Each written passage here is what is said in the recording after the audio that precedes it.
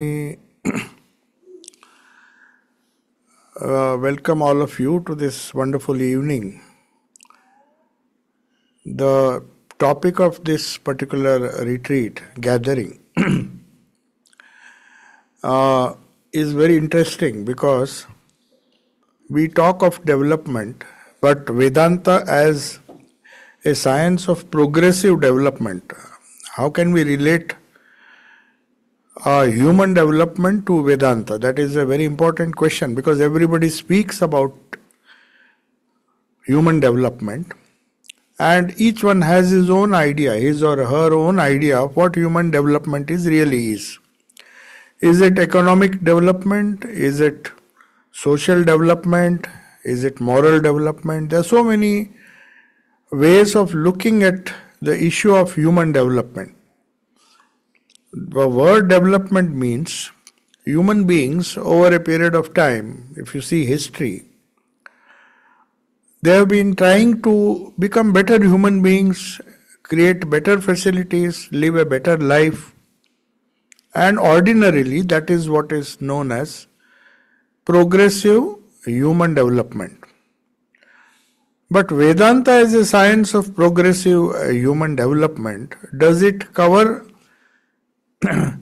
all these paradigms which have been used, and so many efforts have been made by mankind, by the scientists, by politicians, by economists, by everybody who get their inspiration from different sciences. So humankind developed a lot of sciences. Each science has a particular role to play in development. You say there is medical development in the medical field, which tries to make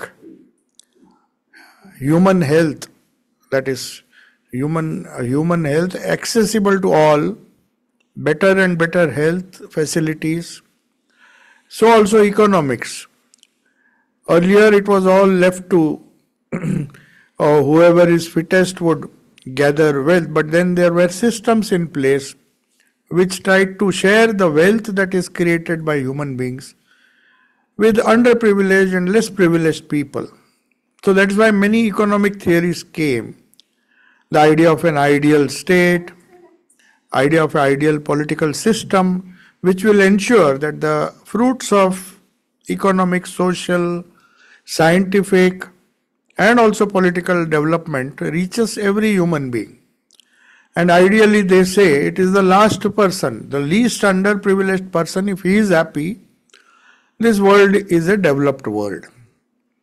But we see, though we say that we are trying for human development in one geographical location, one country, is at the expense of some other country. You see development in one country, but you see underdevelopment or no development at all in some other countries. So various theories and various institutions, world organizations have been created to see that how can we balance, how can we create a society where human development progresses.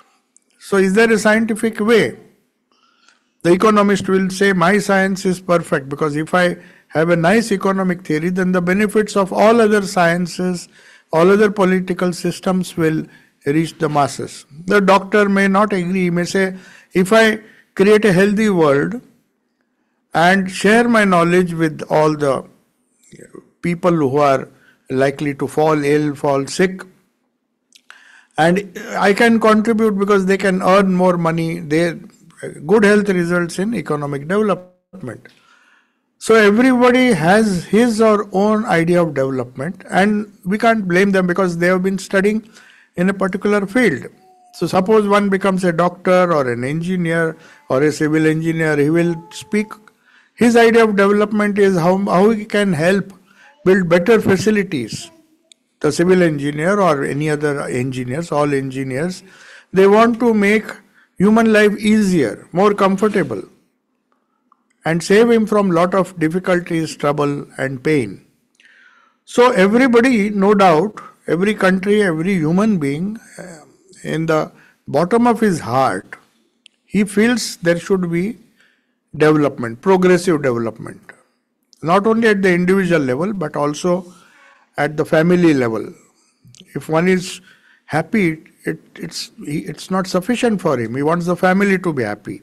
Once his family is happy, then he will look and wants to make his community happy, or the area where he lives, or maybe the country that he lives in. He wants all the members of the country be happy because he has benefited from the fruits of economic, social, medical and all other various development parameters. Then what is the position of Vedanta? Because Vedanta is a religious system. And very often, before Swami Vivekananda came to the West, religion was something separate from the scientific and technological progress that humankind made. To such an extent that when Swami Vivekananda first came to England, where the benefits of scientific, educational and industrial development were seen first, then of course it spread to other countries of Europe, and also America, and many other countries became prosperous. But when Swami Vivekananda came, religion had a very bad name. The orthodox, the superstitious, the dogmatic religion. And science and religion were quarreling with each other. Many people, even today, they are happy to be atheists. They said religion has no role in our life. If we get a good job, if we get enter a good profession, or if we do some good business, and we are economically happy, healthy individuals and healthy as a society, then why do we need religion? Because I was born in a particular religion, I might go to church or a temple or a mosque. But do I really need it? I can do without religion. There are many people, and we can't blame them, because there are many people who are very happy without ever entering a church or a temple or any religious organization. They seem to be happy. And they are also, perhaps in their own way, they are happy. So, the question is Vedanta something to do, has Vedanta something to do with religion, or has it something to do with spirituality as a science? So Swami Vivekananda, the challenge before him was that he wanted to show the scientific community. He said, now you are, because of your efforts and because of your success, all the scientific inventions and the industrial development that was a result of that, they felt that mankind is progressing and the development is taking place first in the European countries, then the Americans felt we should also develop, Japan also felt we should follow this model, people there seem to be much happy. Then the third world, they started creating divisions, that third world countries are not very well developed because they don't give importance to scientific education or a scientific approach to life. So you follow us, forget your religion and other things, they are not going to change your life. Because religion was not practiced as it should have been. So here is the role which Vedanta has to play as a progressive science. I am repeating, it is a progressive science of human development.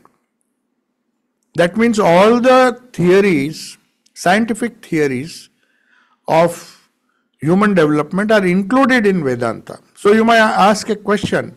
We read Vedanta, we listen to YouTube talks, so much of Vedanta is spoken all over. But nowhere they say it is a scientific. Of course, many of the speakers or the interpreters of Vedanta have shown, and the first was Swami Vivekananda, because he came in a scientific age. Not that our other Vedantists before him did not know this. They also knew in India as well as wherever Vedanta went, there were people who followed Vedanta, like we have an offshoot of Vedanta which is known as yoga. Patanjali's yoga claims, or the tradition, Patanjali was the last one who wrote the Yoga Sutra. He says this is a very scientific system of, it's a science which deals, it's a science of the mind. And as you know, there are many sciences. But they say the science of the mind is the most important science. It's the king of all sciences. That is why Swami Vivekananda gave the name to Patanjali's Yoga Sutras and his commentary, Raj Yoga. Raj Yoga is, that actually means the king of sciences. Because if your mind is not okay, no matter how much development, how much wealth you have, your mind is the window to all that you gain, all the progress that you make in the outer world. You may be a millionaire, but if your mind is not able to enjoy that, or not able to get the benefits of that, and you become cruel, you use that same science and technology to kill others or to trouble others, result you become miserable, make others miserable, then what's the use? So that is why Swami Vivekananda said Raj Yoga or Patanjali's Yoga Sutras, which are again based on the Vedantic principles, is a progressive science of human development, because they start with the mind. Our mind, or everyone's mind, is a window to the world. We are happy or unhappy depending on how we look at the world. In the same situation, if you put two people, maybe they are brothers, in the same situation one will cry, one will say this is a miserable world, he will go on criticizing, because his mind shows him this world is a useless place. And he goes on becoming very negative, very critical of everything. The other fellow is born in the same situation, with the same parents, with the same society, maybe the same education, but he progresses. How is that? Because his mind was trained in such a way that he saw the positive side of life. And the other person always trained himself to see only negative things. And then his mind went down, and then his career, progress, everything went down. So that's why Swami Vivekananda says, first you have to teach the child the important training as a progressive science. All sciences are very important. Each of the sciences has contributed a lot. But Swami Vivekananda says, if I had my education again, because he was a student of philosophy, he was a student of economics, he was a student of geography, he went to college, the traditional college that we go now. The education system was same. But he felt somewhere down the line he made a mistake, and if he was given a chance that you go back to childhood and start your education all over again, he said, I would first train my mind, which was obviously he felt was not given to children, even today. So he said, first I would master the science of the mind, which is known as psychology, but in Indian philosophy it is known as yoga. The real yoga, not the physical yoga, the real yoga which helps you to train the mind to make all other developments possible. So that is the king of all sciences, because that is the science you have to learn either simultaneously in your school curriculum. In fact, in our old system, yoga was taught at the age of 6. That is almost when you start going to school. Because they felt that with all the educational skills and the mental skills which the child will develop, he will be mastering many skills. Now there are more skills. There are computer skills, there are physics, chemistry, engineering. So many fields have been created. Even in those days, there were Arthashastra was there, economics was there. There were different sciences, the science of metallurgy, science of Sushruta was there, science of medicine. So Vedanta did not say when the child went to the Gurukul or wherever, whichever school system he followed, he was asked to develop the mental skills side by side. That is why one of the most important ritual, you may say it is a ritual, but it is a very important event in the life of a child who is given education, was the giving of the Gayatri Mantra. It's not just a ritual. Gayatri Mantra means it's a science of how do you train the child to train his mind to make right choices in life so that he doesn't suffer. Along with that, he was taught other skills. Skills to develop certain trade, carpentry, so many things, woodwork, and then there were blacksmiths who would, the trades that were prevailing in those days. Society might not have been so advanced in those days, but still they had their own trades, they had their own skills, metallurgy and many things were there. Even civil engineering was highly developed in India. So all these fields of sciences, the rishis, whoever ran this Gurukula, they said no, along with secular education or maybe the scientific education of the mind was compulsory, and that was done by giving the child the Gayatri Mantra, which is not just a mantra, it is just a prayer where the child is asked to make his mind quiet certain times of the day, meditate so that his mind is balanced. All the knowledge that he gains will be used properly. His personality will be such that every moment of his life, when he makes some choice, he will make the right choice. Now, why do our children suffer? Why do youth suffer? Why do adults suffer? Only because we made the wrong choice in life. It is as simple as that. Because the education that we got in schools did not train the mind to make the right choices. Either our parents made choices for us, the teacher said this is good, so you do it. You didn't have the capacity, the buddhi, the development of dhi, which is the goal of Gayatri Mantra. Gayatri Mantra says, the whole mantra if you chant, the end says, Dhiyo yona prachodayata. Means the child is told at the age of 6, mind you, not after that. That Gayatri after 8 is just a waste of, it will not help much. Because he needs it right in the class 1. It's like if you give the Gayatri Mantra or the spiritual training to train the mind, after he becomes an adult, it's gone because he is already, his mind has been trained in such a way, now he cannot change it. He knows what is good, what is bad, what is the right choice, what is wrong choice. I don't want to follow this habit. I don't want to smoke, I don't want to do, but I can't help it. I can't make the right choice. Because my parents, my teachers, nobody taught me how to make the right choice. It is too late. He may be very skilled, he or she. And mind you, this when I say child, I mean both he and she.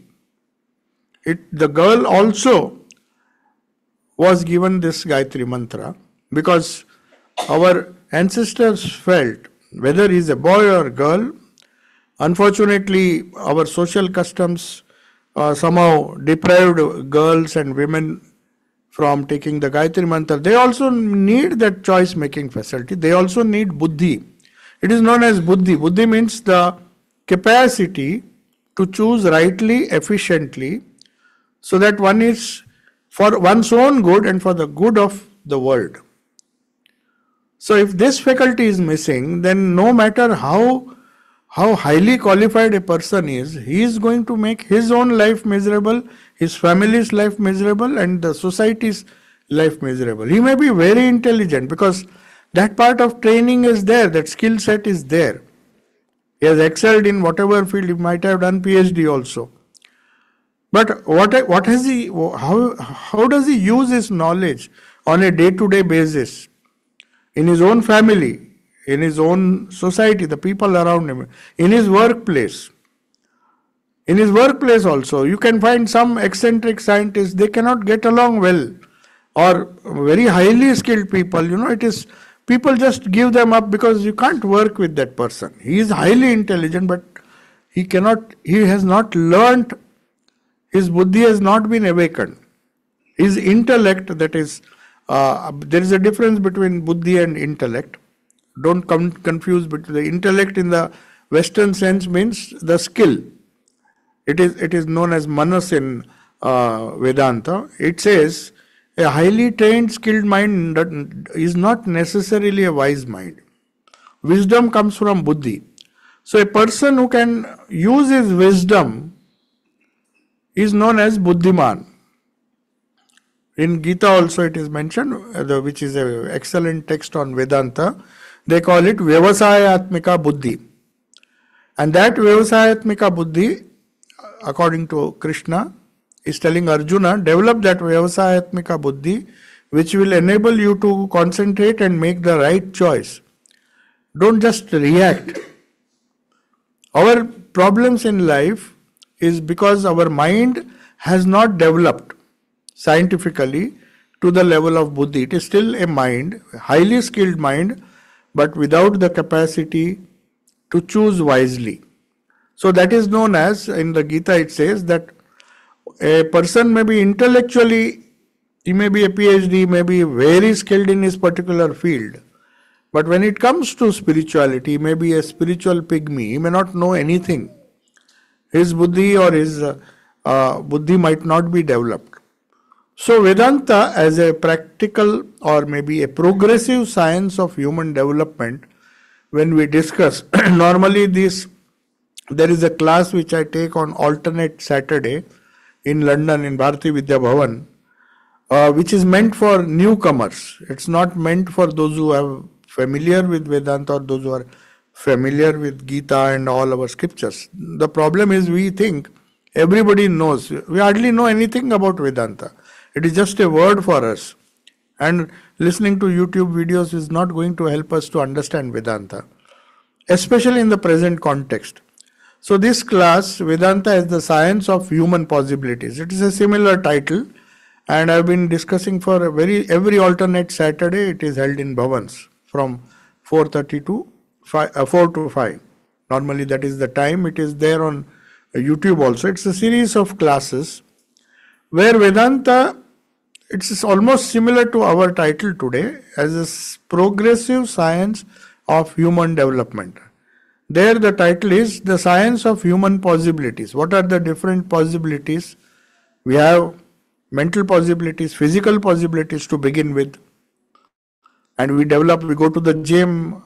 That is part of Vedanta. Nobody said you don't need a strong body. Anybody who develops his body is developing at the first level. So progressive. But don't stop at the body level. According to Vedanta, there are 5 levels, progressive levels. They have broadly classified our human possibilities as physical body, then pranic body or vital body in English. Vital body means the life forces that keep the body healthy, balance of these forces. So it is very important to have progressive development from body, not just body, but by pranayama, not just breathing. Pranayama is not just breathing. Pranayama means, ayama means to control. Prana, control 5 pranas. You have to control not only breathing, you have to control your digestion, you have to control your nervous energy, which is vyana, and udana. So there prana, samana. Samana is the assimilation that you do when you eat food, proper exercise. So each prana has a different role in making our body strong. So the development at the second level of our personality, first is physical, where we do a lot of exercises, do many things to keep the body fit, eat the right food. This is at the physical level. That is definitely a very important part of Vedanta. So nutrition, knowing how our body works and how our prana works, how does it affect the mind? Because you see, each level, when you say progressive, body affects the prana, prana affects the mind affects the buddhi, and buddhi affects our Karana Sharira. We'll come to that fifth level later on, because that is the domain of spirituality. When you start becoming spiritual, spiritual in the Vedantic sense, you start from the third level. Fourth level. Third level, up to third level, everyone does. Every school, every university, every home, they are just bothered about first, second, and third. Have a good body, good health, good prana, be very healthy, don't fall sick very often. Every father, every mother, every citizen is concerned about that. And nowadays, because of so much of information available on the internet, we know what is good to eat, what should we avoid. In this we are experts. There's no need to teach. The fact that we don't follow it is a different thing. That is because of our lack of buddhi. We know what is right, but we will eat the wrong thing. We know what is right. So buddhi tells you, if buddhi is developed, it will tell this is harmful. You control this food. It's bad for your annamaya kosha, pranamaya kosha. And the manomaya kosha tells, Are, what is there? Just eat. Next time we'll see. That means the buddhi is not developed. So buddhi means the choice making capacity. It is so important in our life that if you don't have this buddhi, you can't make even a small decision as what to eat, what not to eat, when to sleep, when not to sleep, when to watch TV, when not to watch TV. So for progress, this buddhi is so important that the rishis felt the ideal age when the child becomes little sensible. You can't expect a 3-year-old child to know all, develop a buddhi, but at least they said 6 is the optimum age. Between 6 and 8, I was wondering why this ritual of Gayatri Mantra, which is known as the second birth. Mother has definitely given birth, and with food and with proper exercise, up to the age of 6, you allow him to play, he will be fine. But after that, the progressive development, the other 2 levels of development has to start. So they found between 6 and 8, the child is now he is mature enough, whichever school he goes to, even if he doesn't go to school. Don't think illiterate people they may have far, far more buddhi than. That's why Sri Ramakrishna refused to go to school. We think what's the reason? He said, because that is not my school, the school which he went in Kamarpukur, if you have seen. He was taught all the subjects. He could not reconcile. He said, my buddhi will not develop if I go to this school. It looks rather strange, but he refused. He was wise, he was mature. And even Swami Vivekananda says this. None other than Swami Vivekananda, who conquered the whole world with his ideas. He says, if at all we have made a mistake, we made a mistake because we learnt only second-hand knowledge by going to universities. My guru, that is Sri Ramakrishna, was the most original person because he developed the buddhi first by spiritual practices. And then whatever he wanted to know, with that concentrated mind, with that yogic mind, he gathered. Whatever he wanted, he learned from nature. And Swami Vivekananda says, many times when we were in his presence, we felt like fools. Fools in the spiritual sense. He would make the right decision, his mind was disciplined, everything was so systematic about him. He was never, in spite of the cancer, he was never seen to be, even he used to tell Akhandananda, who used to sometimes sit like this, he said, why are you making a sorrowful face? What is there? Maybe there is some problem, some worry, some anxiety, but don't show it to the world. You should be happy. You see Sri Ramakrishna's life, even when he was suffering from cancer, there was so much of joy in that room. In Dakshineshwar, if you read that wonderful life. So they were all, Swami Vivekananda, who went to the university, felt that something was wrong. And this, my guru, Sri Ramakrishna, had a type of education which is most essential. After having that, if you have other types of education, it doesn't matter. You may be highly skilled. So Swami Vivekananda said the essence of all education is the development of the buddhi, the fourth level of human personality. Vedanta clearly says at the age of 6, equal importance, if not more.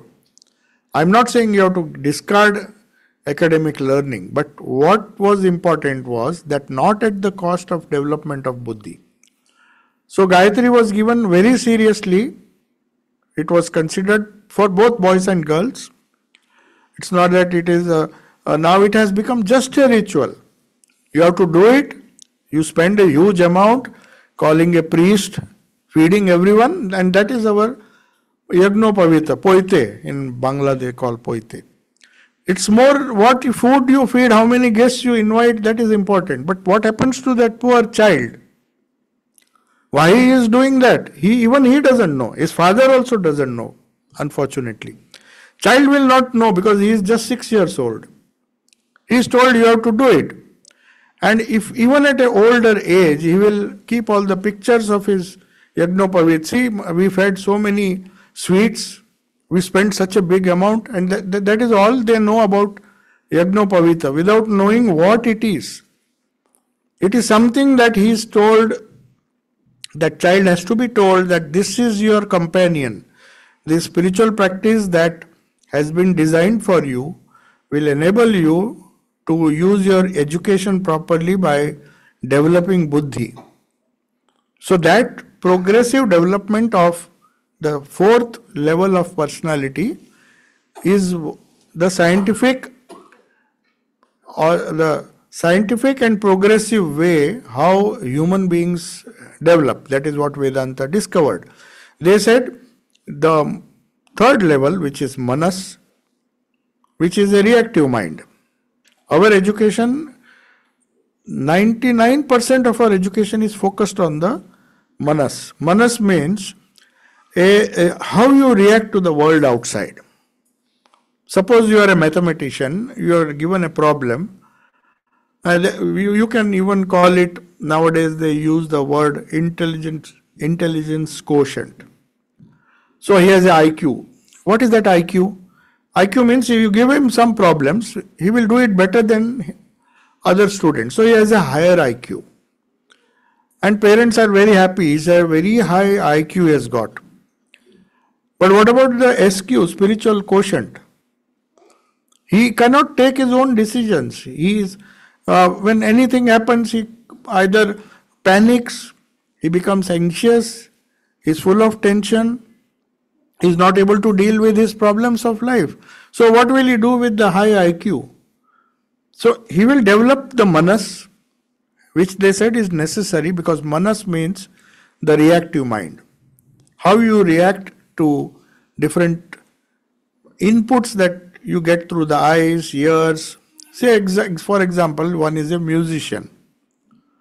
So if his music IQ, in fact, there is a wonderful study which was made by Howard Gardner, where he said, because people were giving so much importance to only a few types of intelligences, he says IQ cannot be determined by his analytical skill, his mathematical skill, or there are 8 and then finally added 1 9th skill. So 9 ways of assessing a person. So he called them, he tried to find out how many skills are there of the one person can develop. So he started with analytical skill, logical skills, he called it. He is very good, such a student will be a good mathematician, good engineer also maybe, because he can think in a very abstract way. He can be a good mathematician, is very good at analyzing things. Logic and other things are easy for him. But that is not the only skill. Somebody else may have a visual skill. He may become a good architect. He may not be mathematically very intelligent. His manas is not developed so much. You give him some mathematical problem, he can't solve it. But if you tell him he can draw nicely, he has a visual skill. So Gardner said visual skill is also important. Some people may have more visual skill. Then there is kinesthetic skill, like sports people. They think through their body. They are very good at sports, athletics, any sports or game, football, because their intelligence is focused on the kinesthetic skills. The mind knows how to react, how to play football, how to play cricket, how to play different games. And in general, they are very good at outdoor activities or physical activities. So he called it kinesthetic skills. Then he said, but there are some other people who have musical skills. They are better than other people in understanding, learning music very quickly. So why not allow that child to develop that skill? Don't limit your skills. Then they said there are two more skills which he added. He said one is intrapersonal and interpersonal. Intrapersonal means, you may say it is a kind of skill which the child develops where his level of self-confidence can be measured. It is known as intrapersonal. Intra means inside. How confident he is, how good is his body language, because he is always confident wherever he goes. But some people are nervous, they are always afraid of things, they are negative, pessimistic. So if a person has an intrapersonal skill, he can become a very good leader or maybe a good politician also, because he knows how to have faith in himself. Swami Vivekananda also said, every child should be like Nachiketa, with that Shraddha, with that faith. So that is intrapersonal. That is what Gardner says, but it is all part of Vedanta only. But there is an interpersonal skill. So he nicely has classified into so many skills. Interpersonal skills means he may be confident within, confident of himself, confident about his, confident of his own abilities, but is he confident in the group? Can he get along well with people? That is known as interpersonal skills. So you see some people, you have seen in this, our everyday life we see examples of interpersonal. Some people get along well with everyone. They also become good leaders because everybody, somehow he adjusts with everyone. But some people can't adjust even with their colleagues. They keep fighting. They don't have these interpersonal skills. So whatever suits them, they will choose that career, and they should be allowed to choose that career. But that is at a level of the mind. Vedanta says all these 9 skills. Then there is another skill which which is dealing with this buddhi, which comes very close to buddhi, which he says it is. He doesn't use the word spirit, but he calls it moral skills, because they don't believe in the idea. If an atheist is studying human intelligence quotient, he says even that is a skill. How to be happy and give joy to others. That is also a skill. People who are moral, who are very good ethically, everybody likes such a person. Not because he is intelligent, but because he is a likable person, a lovable person. In fact, Dr. Mahendralal Sarkar, he was a very, very staunch atheist. In fact, he said all this bhakti is all, you are spoiling that Sri Ramakrishna. Then he said, if you don't believe in Vedanta, you don't believe in religion, don't believe in spirituality, his whole attention was that science is the only way. So he started an institute known as Indian Association for Cultivation of Sciences. He said India is suffering because science is neglected. So he was a scientist, he was a great doctor, allopath and then homeopath also. So he came to treat Sri Ramakrishna. So he had these mental skills, but somehow when people asked, if you don't believe in anything, then in fact he was open, very open. When Sri Ramakrishna spoke of spiritual truth, spiritual experiences, he thought it is just, till he examined him when he was in Samadhi once, he went as a doctor, let me see. And when he saw really there is no sign of life, then he had to believe there is no other way. But still, he was very skeptical. So then somebody asked him, if you are doubting everyone, everything, spirituality, Vedanta, everything, then why do you come again and again? Not that there were other doctors were also there, and he could have come, and he's towards the end, if you see Sri Ramakrishna, he used to sit for 4 or 5 hours. In the beginning when he came, he said, you know, because I come here to treat you, I lost so many patients. Mahindra Sarkar used to say, I lost so many patients, so he used to hurry and go away, give the treatment. But as days passed, though he did not accept any spiritual ideas of Sri Ramakrishna, he still came, and when he was asked, he said something very significant. You see, I come here only for 2 reasons. One is he is simple and he is pure. So you see, that is also a skill, a moral skill, that he is a good man. I come here not because he is spiritual, not because he has a vision. I don't even believe that he has the capacity. I do not believe. He may have visions or he may not have, but my science doesn't allow me. I am an atheist, but I still understand or still feel that he is a good person, much better than any other person. So lovable, so kind, so humble, and so good, and above all, very pure. At least he could appreciate that. So that skill, Howard Gardner says, is the moral skill, ethical skill, which cannot be described. It is to be felt. A good man is a good man. Wherever he goes, whether he is a scientist, whether he is an illiterate person, you immediately know, you feel that this person is good. He can be trusted.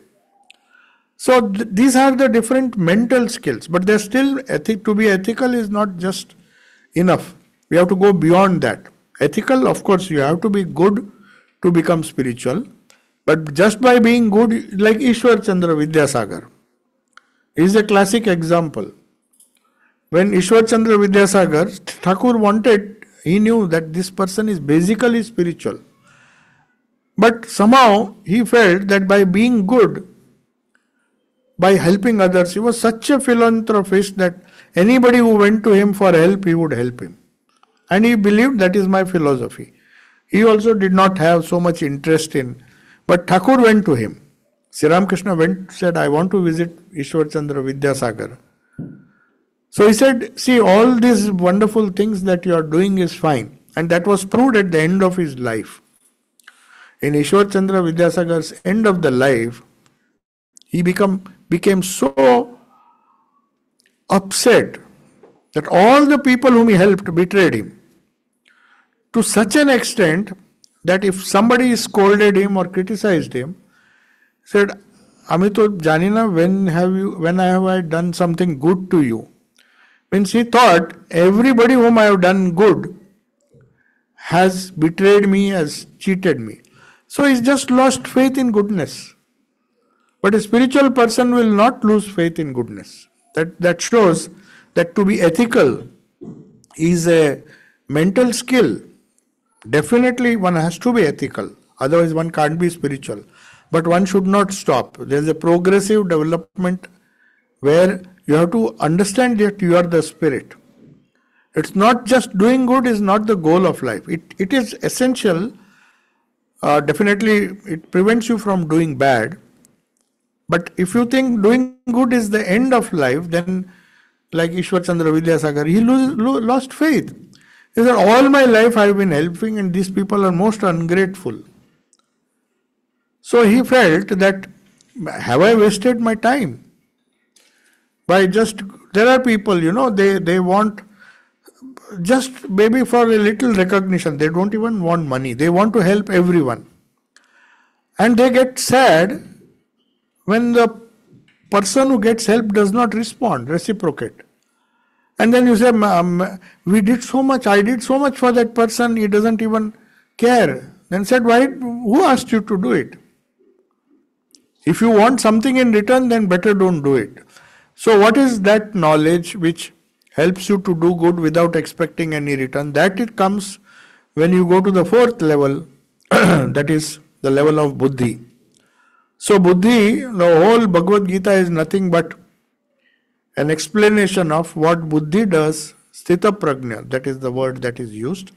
But in every chapter, Sri Krishna will tell that ekeha, that is vyavasayatmika buddhi, the most practical importance of developing the higher mind.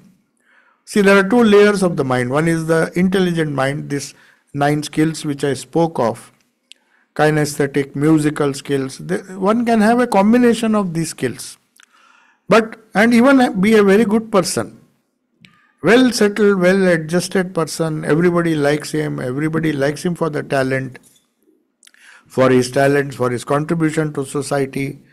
But still, Vedanta says, till the buddhi is, the level of buddhi, that progression, that progressive scientific development which happens at the level of buddhi, that is when spiritual life starts. Till the first 3 levels everyone does, and humankind thinks that if a person is very successful, very noble, very good, then that is the goal of life. Yes, of course, he can say when he dies that I have not harmed anyone, I have led a good life, I have tried to help as much as I could, and I have no regrets because I have not harmed anyone. That is also a good achievement. Many people don't even achieve that. But Vedanta says there is still, you can move forward. That is what Premananji, I recently posted it on WhatsApp. Egiye jao. So Sri Ramakrishna used to say, go forward. That means don't stop. You are a good man, you are a skilled man, you have developed all the 3 levels, go forward. So he used to tell a nice story. In fact, if we really want to know Vedanta, it is enough if we read the Gospel and Great Master. I firmly believe that you don't need to read any book. In fact, it will confuse you. I'm not joking, it really confuses. Vedanta, if it is studied as an academic subject, then we will become good academics. But we will not get the essence of Vedanta. Sri Ramakrishna, because he didn't go to university, because he did not reproduce the professors, Swami Vivekananda says, what did we do? We went to the college, some professor taught us something which was written by some textbook. So all my knowledge is second-hand knowledge. I felt so, he felt so inferior before Thakur because his knowledge was fresh, original. Nothing was, he had his own convictions based on his own experiences. He did not say because Huxley or somebody else, Swamiji says. I could only quote. I said, Shankaracharya says this Acharya says this, somebody says this. But Sri Ramakrishna's method was different. He was more scientific than all the scientists. Said, even if Tom, Dick and Harry says something, I will not believe it. Because if I experience, I will say it is true. So that is what a scientist does. He does not believe because somebody says. Even Newton might have said something. Then Einstein says, no, let me see if this Newton's law work in the quantum universe. And it doesn't work. So they have to formulate new laws. They have to formulate something else because it doesn't work. That is the scientific approach. Not that Newton was wrong, but knowledge, you have to go forward. That's the idea. In the scientific field also, if some medical technology is very good, it is working now, but if the scientist thinks now that is the end of, we can't go further than this, it will not progress. In science we go on every day, some scientist somewhere in the world is working, some doctor is working to find a better technology or better way of treating disease. So much of millions of pounds and dollars are spent in research. Why? Because they want to go forward. They don't want to get stuck. Spirituality also, we get stuck. Oh, I have a faith, I go to my temple, I do my puja. In fact, one of the greatest, one IT specialist, I don't want to name him because this is going on YouTube. He is a really, technically is one of the great leaders in the field of IT, and his wife was deeply Hindu. That's what he claims. And he said once in one of the meetings, it is recorded, he said, in my house when we married, we decided, I will do the earning, I have a good job, you don't have to bother about earning, you do the spirituality part of it. Means I will supply you with all the facilities, money and other things. You don't have to bother your head, but you concentrate on not the spiritual, the religious part. You do puja as if by his wife doing spirituality, how will he get? If the husband earns money, he can share it with his wife, because that is a material thing. Spirituality, you can't say, you do japa, I'll do japa and you will get the benefit. He has to practice himself. But that is the understanding. They think everything is like barter. So spirituality has been reduced. Religion. Spirituality, if one understands, one will not speak like that. It cannot be transferred. It's not something material that I earn money and I share with my whole family. So you just don't bother. So I will do spirituality and all others will become spiritual. It doesn't happen. So that's the idea, that this knowledge, the spiritual knowledge, is a journey where the personality, which we speak of human development, it's a scientific process there are many methods. Yoga is one method, by controlling the mind. Then there is Jnana Yoga, there is Raj Yoga, there is Bhakti Yoga. Because you see, there are many aspects of the mind which can be used for developing spirituality. Bhakti Yoga is using emotions. Every mind has 4 basic functions. So this is a very scientific way that why do you neglect? If you are emotional, use it to develop your buddhi, develop your spirituality. So if somebody has a very wonderful emotional heart, then he has to use Bhakti Yoga as his sadhana, singing about the Lord, the bhajans and everything that we do dedicated to the Lord, by expressing our emotions, using our talents. Singing is not just to express our musical talents. That will be at the level of the mind. Manas, you may say, oh, such a wonderful classical song has been sung. But if the spirit is not there, if that bhakti is not there, then that emotion which has gone behind the singing is not causing any kind of progressive development in that personality. So singing with devotion, using it as a method of developing the Vijnanamaya Kosha. As I said, we have Annamaya Kosha, physical body, the Pranamaya Kosha, the vital forces.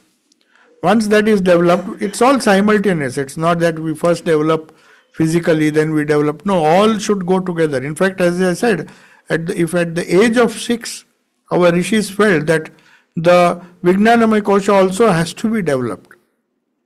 That capacity to make the right choices. Buddhi means to discriminate between the good and the pleasant. In the small boy Nachiketa, I very often give this example because he was just 13 years old or 12 years old when he goes to Yama. And Yama finds him a fit candidate for spiritual knowledge. That means he had taken his spiritual practices, whatever was given to him at the age of 6, so seriously that within 6 years he became fit for receiving spiritual knowledge. Yama tests him. If you see the Kathopanishad, that's why Swami Vivekananda said every child, every youth, every family should read this. Nachiketa. Because spiritual life begins very early. And at the age of 13, this boy had the courage to tell his father that you are wrong. Because you have made the wrong choice. And he was not saying out of arrogance. He was saying because you only taught me this. The scriptures tell me this. So his buddhi had been developed. Shraddha was also there. Faith in the capacity to take the right decision. So he had the courage. Not only to tell his father, but also to go to Yama. whom he said, why my father is ignorant, he is doing all these rituals, I don't want him to go to hell. So he has actually loved his father, but his father was so angry that he was arguing with him. So poor Nachiketa had to go to Yama. Of course, he was very willing because he knew that no one in the world knows the secret of immortality. So I have to go to Yama, and Yama tells him the first stage of your development, which you already have, is the path, the Shreya and Preya. To select what is good, that is Shreya, and what is pleasant, that is Preya. He says decision making, choice making becomes extremely difficult for a man devoid of buddhi, that he mistakenly chooses the pleasant and then he suffers. Whereas the intelligent person, like Nachiketa, chose the good. He said, because you chose the Shreya, I am giving this knowledge to you. What you have to do to progressively develop your personality, develop your buddhi, and develop your spiritual personality. So that knowledge he gives after he is convinced that this person has, maybe in a very small time, from the age of 6, obviously in those days they were very strict about giving the Gayatri Mantra. So according to the scriptures, it's one of the oldest prayers. This prayer for buddhi is not a simple ritual. It is one of the oldest prayers in the world. The oldest mantra, you can say. Though it is a prayer, it has the power of a mantra. So that's why they say Gayatri Mantra. And it is part of our Vedas. So the Gayatri was given to Nachiketa, and within 6 years he developed enough buddhi to take the right choice, to make the right choice. So that's why Yama is telling him, now that you have made the right choice of coming here, he offered him, he first tried to tempt him by giving him pleasurable things. He said, you take some money, you take wealth. In fact, he even offered him power over the whole world. You become a king, you do this, do that, just to test him, whether he will choose the pleasant or he will choose the good. But he said, I'm not come here to get all these things. I had enough capacity, I could have earned it myself. If I wanted that money and all those things, I would not have come to you. I want that which is going to save my life, that which is going to give me immortality. If you want, you give me that. Seeing his determination, seeing his developed buddhi, Yama says, now you are a fit student. So the whole of Upanishad after that, Shreya, Preya, how to make the right choice, who makes the right choice, everything is part of spiritual life or progressive scientific and progressive human development. So Vedanta said, you go forward. Thakur also said, you don't go forward. Don't stop, stagnate, go forward. So he gave a beautiful example. Though it is an example, it is very important. He said a woodcutter went to the forest. So he saw a lot of trees. So he cut the wood and he made a small fortune. But still he was working very hard whole day. Then some visitor was going there. He said, you go forward. He didn't understand why I can cut the trees here and get enough money for my...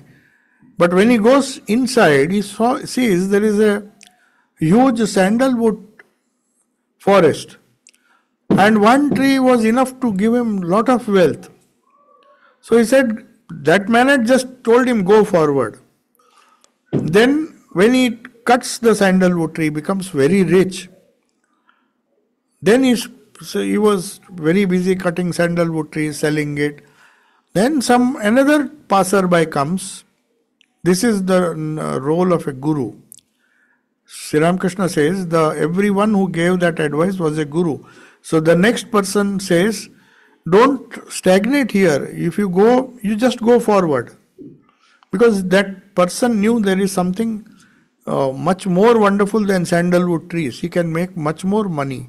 So he goes inside, then he finds a lot of jewels and a lot of a mine full of gold and other things.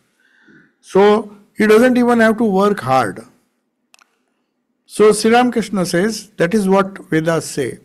Charai Veti. There is a beautiful hymn in Rig Veda, in the Vedas, which say Charai Veti, means always go forward, always go forward. So human development, if we stagnate at a particular, oh now I have a settled job, I have a nice job, I'm earning enough money, then spiritual development, progressive spiritual development doesn't take place. When you break the barrier of the mind and go to the buddhi, and then you make right choices, first you may become ethical, like Ishwar Chandra Vidyasagar. Sri Ramakrishna knew that he is a good man, but he'll be better if he does charity, ethics, with a higher spiritual goal in mind. He got stagnated, thinking that to be ethical is the end of life. Just as a billionaire or a person who thinks that earning money is the end of life. So he will wants to become the number one in the world, richest man in the world, and because that is the goal. Nothing wrong, but then Sri Ramakrishna says you go forward. Just don't stop because you have earned a billion, you are the richest man on the earth. So this idea of progressive development has to start when you are still a child. Not that you can't start when you are grown up, because better late than never. But ideally, the age which our rishis said that you have to take care of all. You start with the child's physical growth, you start with his pranamaya kosha, then you develop his manomaya kosha, give him some skills that he can get a good job or he can do some business, he can do some trade and stand on his own feet. But then don't stop there. There are two other levels. And the last level I'll briefly tell. Once that buddhi is developed, when he makes progress, then he understands that in spite of my buddhi, in spite of my intelligence, my life is miserable. This is a problem many spiritual people ask. I have taken initiation, why things are not... They think the moment you start spiritual life, all your problems will end. So Sri Ramakrishna tells that. His own life is an example that his spirituality did not ensure that his cancer would be cured. 90% of the devotees left because they thought, oh, what is the use of spirituality? They thought curing the disease is the only sign of a spiritual person. So Sri Ramakrishna knew that such many people will be filtered out. Only the genuine will stay. Because they knew there is something higher than these four levels. That higher level is to get rid of the bondage of karma which we have accumulated in several lives. That is not possible with just buddhi. Buddhi is a starting point. You develop the buddhi by repeating the mantra, by repeating Gayatri. Whatever you do, that's the beginning of spiritual life. But when you reach a certain stage, you find that with all my spirituality, with all my buddhi, I'm not able to understand why these problems are still coming. And they will come to till he dies. So what's the goal of life? So there you come to the Anandamaya Kosha. That is a level which is considered to be just before realization. Not that Anandamaya Kosha, developing that you will, but you have to transcend that. Then you go and become one with, according to the Vedanta, the goal is Sat, Chit and Ananda. Sat is what Nachiketa was trying to find out, eternal life. What happens after death? Why do I die? Why am I afraid of death? That is Sat. Chit is to know. Why little knowledge confuses me? I want more and more knowledge. I am hankering for more and more knowledge. Why? Because the goal is to become one with the ultimate consciousness. And then Ananda, that is the joy which should not be limited. I'm not happy if I get joy today, sorrow tomorrow. I want a joy which is unending. So whether that goal is possible, for that you have to transcend the fifth level, and that progressive scientific way to go there is to first, through yoga, through all the four yogas, find out how much of baggage of bad and good karma you have brought to this life. Because we are not what we have done in this life. We are what we have done in many of our accumulated lives. So sometimes if people suffer, they should not complain. They said, I have done nothing bad in this life. Why do I suffer? Because you have to still get rid of the samskaras, the causal body. They call it karana sharira.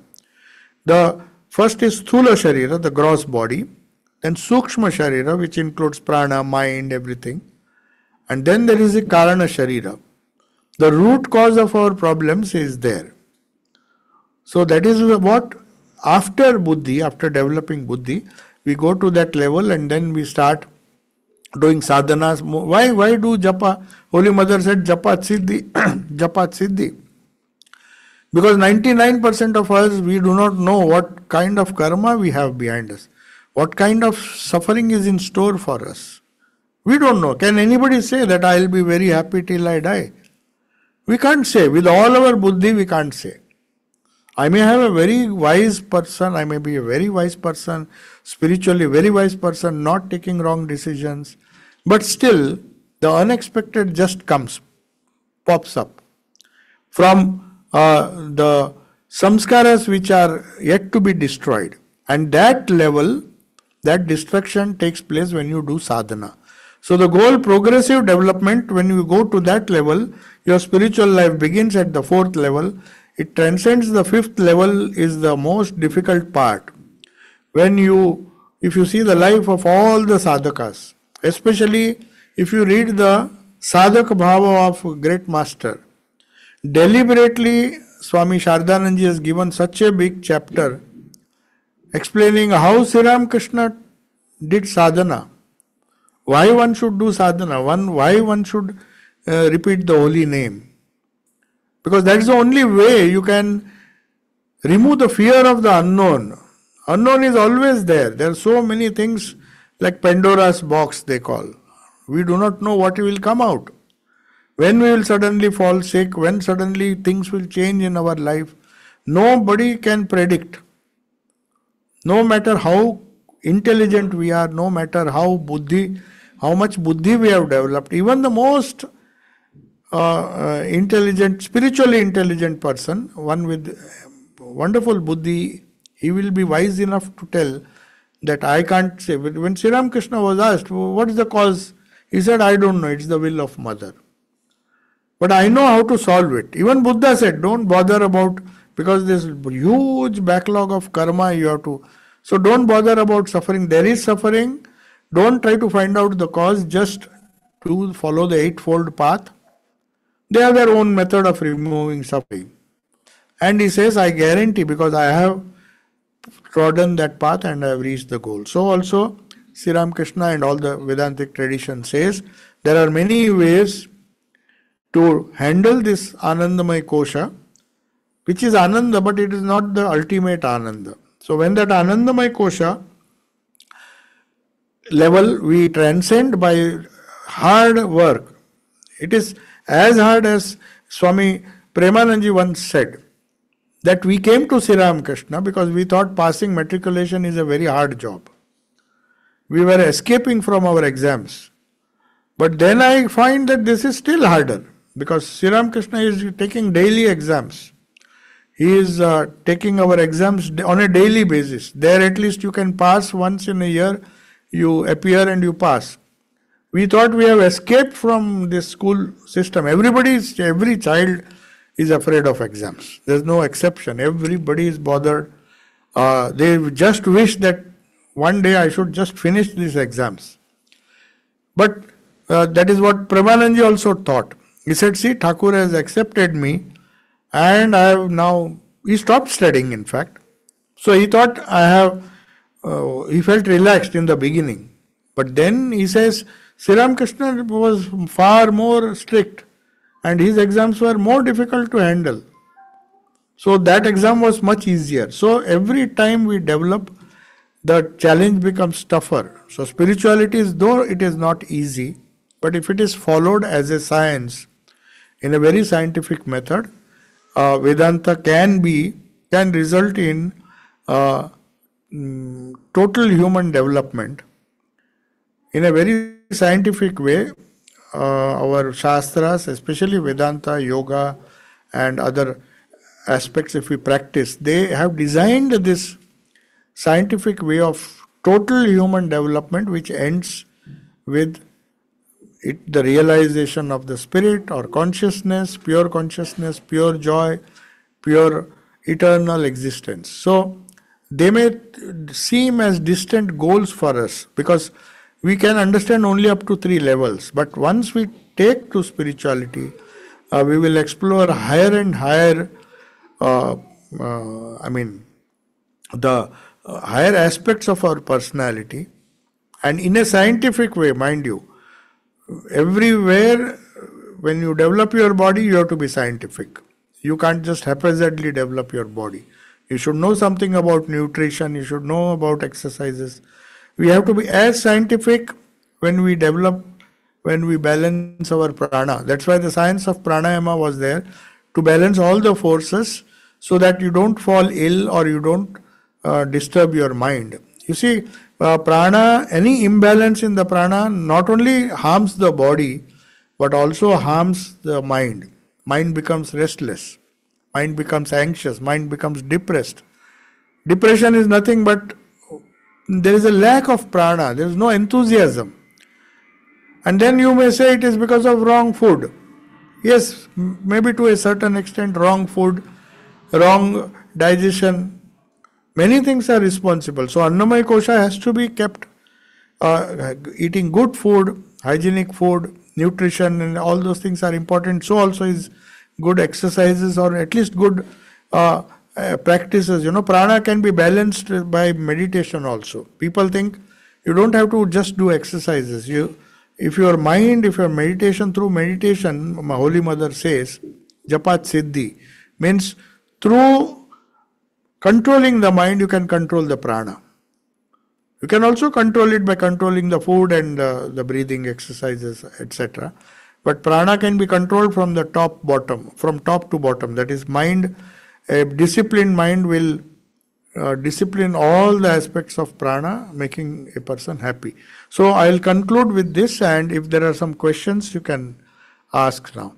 So the whole 5 stages of human development is what Vedanta teaches. So nothing is left out. Gross also. They don't say that the training that you get in schools and colleges is not good. It is definitely, but it covers only 3 stages.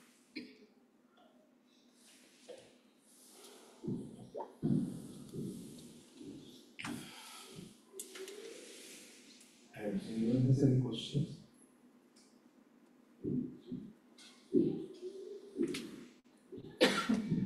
Thank you so much, Maharaj. That's very inspiring to hear. I have a question. You said that Buddhi is eventually being able to differentiate from the good and the pleasant.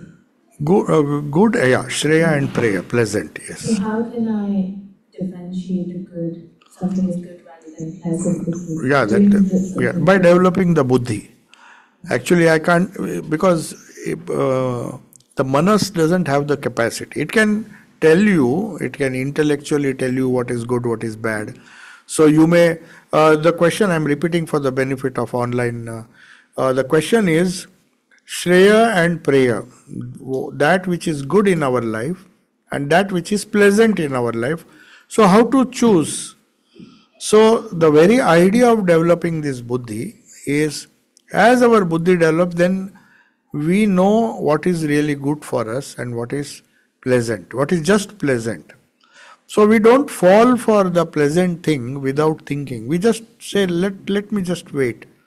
Let me not, there is a famous experiment, I quote it very often. There is an experiment known as marshmallow experiment. It's an experiment done to understand child psychology. It is a very, very important thing which will explain what is Shreya and Preya. Now the experiment, I'll tell it briefly. The marshmallow experiment was conducted by a child psychologist. Very small children where marshmallow, it's a very nice sweet. All children like it. So there were a group of children, many children, and it was conducted for a very long time just to see. And they maintained contact with that child when it grew up, how much is that child succeeded, boy and girls, both boys and girls. So the experiment was, there was video camera inside the room where they were asked to go. There was a table and a chair. They were told, please go inside. Sit there. If you can sit for 2 minutes, just 2 minutes, somebody will come and give you one more marshmallow. But if you eat, then you get only one. Then you lose the other one. So every child went. There were many children. So they wanted to have a large sample size. They brought children from rich families, poor families, everything. They just wanted to see how. The study is very important because it is Shreya and Preya. Now the first child goes, sees, for 1 minute it just tolerates. But it is so, it is such a pleasant sight to see a marshmallow. So then he said, well, let me forget, I want to eat. So it eats and comes out. So it doesn't get the second. Some children they saw, they just waited. 2 minutes they waited. But the camera caught, they were almost going like this. No, let me take. But something was telling them, just wait, one more. But they were still very much. So the experiment showed that all children were not responding equally. And some children, they went inside, they didn't even look at the marshmallow. They just waited 2 minutes. Another came, they again waited for 2 minutes. They got third. They just went on waiting and they had no conflict. So then this experiment did not end here. They took the addresses and they saw the progress the children made in their life. So those who ate without waiting, they were failures in life. And those who waited and with very calmness they waited. So they chose the good. See, they did not react. As I told you, there is a reactive mind which is known as manas, which is trained. Most of us are working at the manas level. That is what we should not do. Manas tells you just react and take a decision. And that is what the children did. So their manas was developed, but those whose buddhi was developed, they thought, if I just wait for 2 minutes, they had self-control also. The other lesson that came from this experiment was that those who have more self-control, or those who really know what the pleasant is, and what the pleasant can do, and what the good can do. The good in this case was waiting.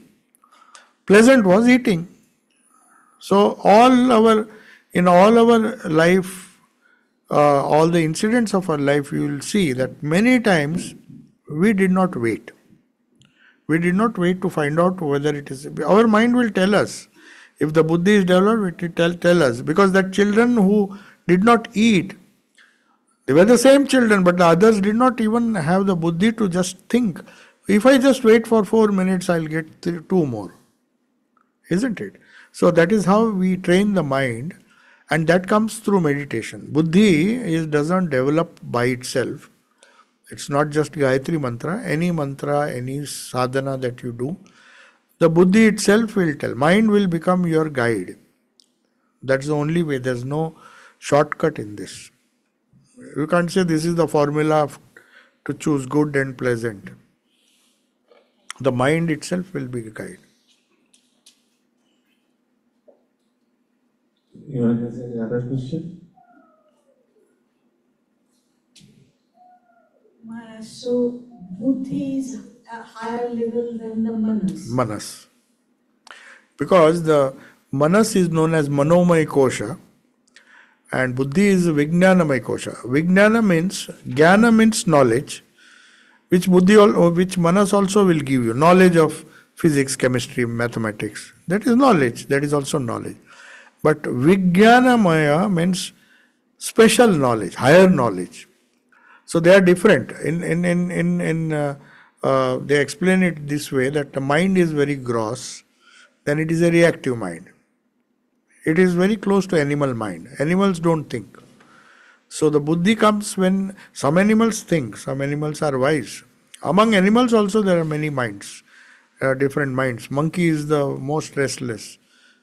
But some animals like lion and all, they are considered to be superior because their minds are steady. They don't just jump from here to there. So restlessness is also a sign that you are still on the level of manas. The very nature of manas is restlessness, and the very nature of vijnanamaya, that is the higher mind, is calmness, sthita prajna, one who is steady.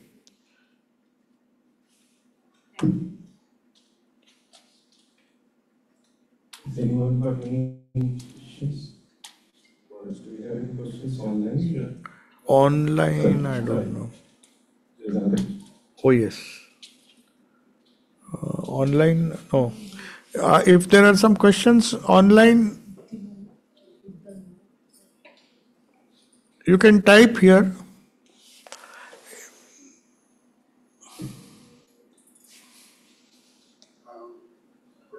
Yes, yes. As I said that to develop buddhi, we need a control mind. Yes. The sooner we start The better. now in this modern age, our children are getting all sorts of things which are actually works the other way. Destruction. Yeah, because there is overemphasis on the manas. Yes, continue.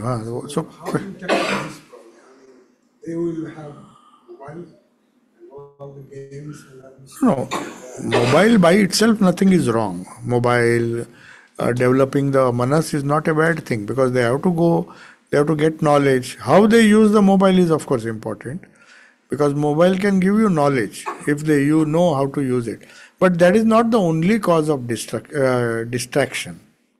Of course, they call it, there's a book published by our Advaita Ashrama, which is known as Digital Distraction. Many good articles are there in that. How digitally, yes, most of the digital tools cause distraction. But the thing is, when we should not blame the children, because as I told you, spirituality has to begin at the between age of 6 and 8. That is when they just are becoming a little mature. One has to teach them, or one has to make create a situation where they think before they act. All they have to do is think. It's difficult, I know it is difficult, because children will just follow their mind, like the small children, but they fail in life. Because they could not stop their mind, control their mind, and be happy not eating. If they had been a little controlled, they would have settled for 2 or 3 or even 4. They said, as many minutes you wait, so many marshmallows you will get. So that is the only way to control the mind, whether it is children or adults. There's only one way, that is through Raj Yoga. As I said, Raj Yoga, or some people call it mantra sadhana or Gayatri mantra repetition, with meaning, because you should know what the mantra means. Otherwise it will be just music. You are singing a song in beautiful tune. Very often it happens, people sing. There's some very good renditions of Gayatri mantra on YouTube. But if you see, the people who sing it, they should have been full of buddhi. But it doesn't very off.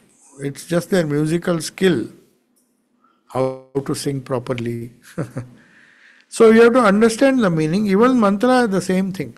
After initiation, people think that just by doing the mantra, we have to think what the mantra is doing to us. There are instructions, what the mantra does to us. That is one of the easiest ways in the Ramakrishna tradition. The easiest way to develop buddhi is through repetition of the mantra. Not higher meditation, that will lead you still further higher. But that is a very simple technique Holy Mother gave to literate, illiterate people. Even the women used to come. She said, Japat Siddhi, just go on. Don't bother too much about Jnana, knowledge and all. Because they didn't have the capacity. But in spirituality, as I told you, one can be an intellectual giant but a spiritual pygmy. Spirituality has nothing to do with that manas.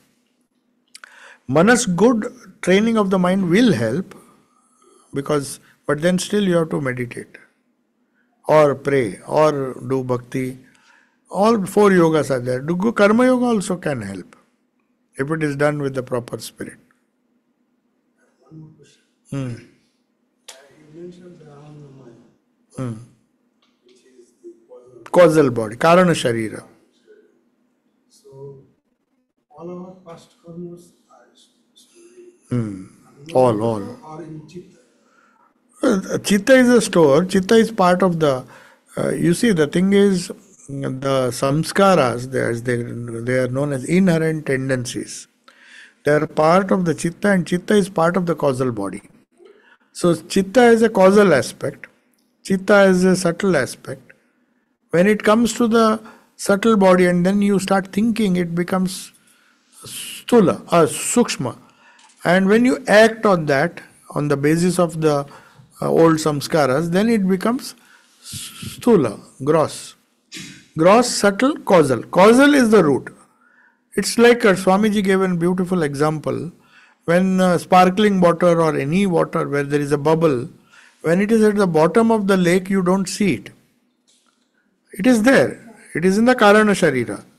But when the Karana Sharira, causal body, the cause is there, but the effect is not seen. So the causal body, the bubble becomes bigger and bigger and bigger and bigger. And when it comes to the sukshma, you know that something is wrong with my mind. I am getting all these temptations or whatever it is because of old samskaras. So if you don't stop, then it will go to the gross level. Like the bubble, it slowly goes, and when it goes to the top, it will burst. So that is what is happening every day. Every day it is happening.